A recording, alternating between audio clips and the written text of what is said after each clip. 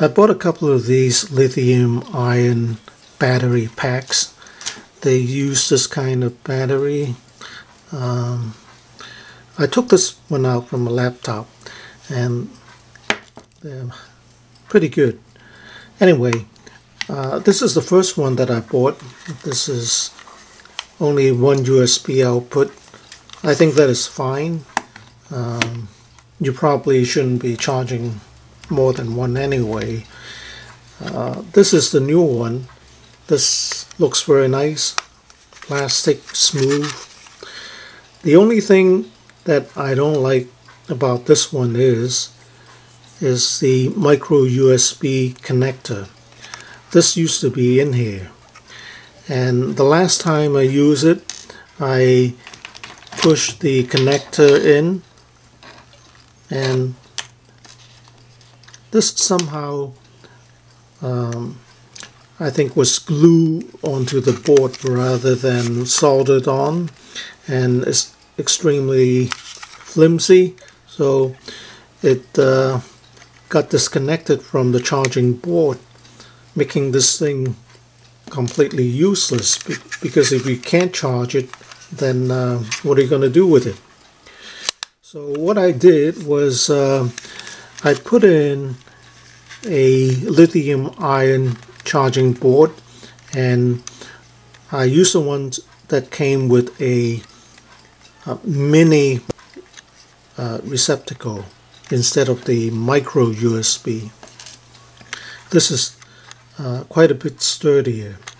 So what I did was I just connected this charging board, the positive and the negative. The output, I connected it to the positive and negative rail.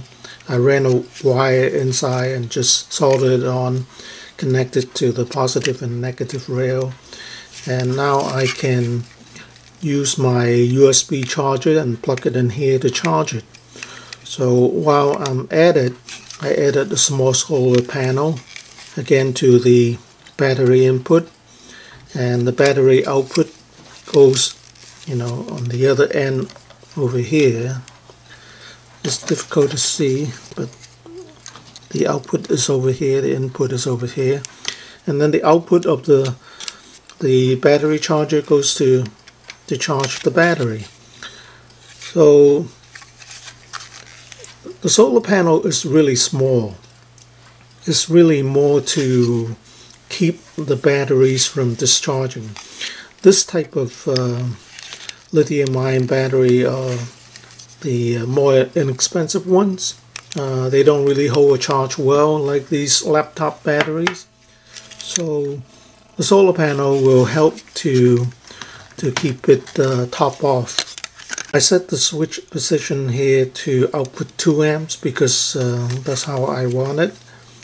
And the new ones is not very intuitive if you want to use it, and I'll show you.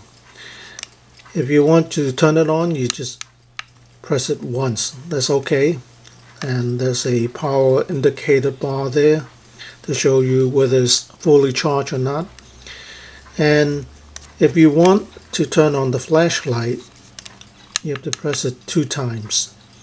You turn it off 2 times.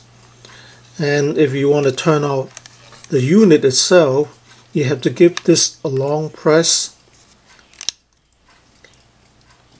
and wait till it goes out, the light goes out, then everything will turn off. Now how you gonna know how to operate this if you haven't done it before? So it's not very intuitive. Like I said, too flimsy. I would rather use something like this. This is the older style one. This has a battery condition meter. I would rather use something like this.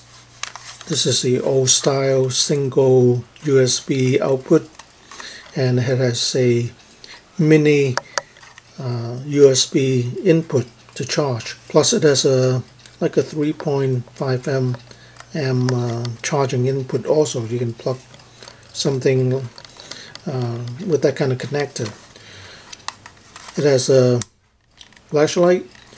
This is not high bright precision. If you want it brighter, just press a button on the side here, makes it a little brighter. And there's a battery condition gauge here. Presses, all 3 lights up, they're 100%, and if only 2 of them light up, then there may be like 70%. The case is a little more difficult to open than this one.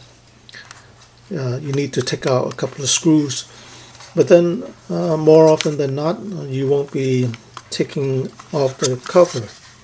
And I think one USB output is sufficient for me. I mean, you know how to switch it on. You just press a switch. Whereas this one is a series of short presses, long presses, just to turn it on.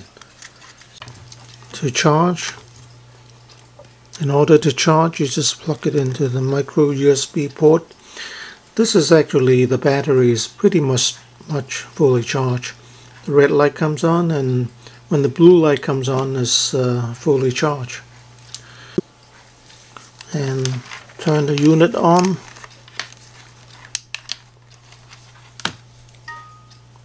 Yep. So that's charging now.